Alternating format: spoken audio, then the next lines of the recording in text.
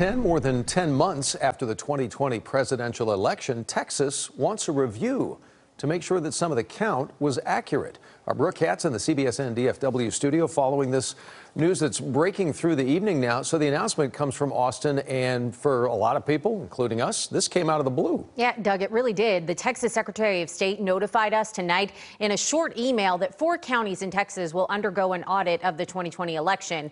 The office is calling it a full forensic audit. Dallas, Tarrant, Collin, and Harris counties all named in that audit. All except Collin County tallied more votes for President Biden than for former President Trump. Now, the Secretary of State's office is not explaining why those counties and not any of the other 250 counties included in the audit. But we do know from a statement the office sent to CBS 11, the Secretary of State says under existing Texas laws, the Secretary of State has the authority to conduct a full and comprehensive forensic audit, and the office anticipates the legislature will provide funds for this purpose. The announcement comes the same day former President Trump sent a demand letter to Governor Abbott telling him to conduct an election audit in the state of Texas. Trump won Texas overall by more than 500,000 votes.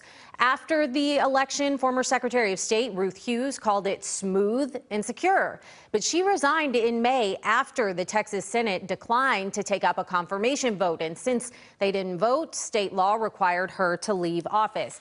We have asked for clarification on who exactly made this decision and why, and we have not heard anything back as of yet. We're also working to learn just how much this might cost taxpayers. We're going to keep working the story, and as soon as we learn more, we will let you know. Doug? All right. Certainly hope to get answers sooner than later. Brooke, thank you very much.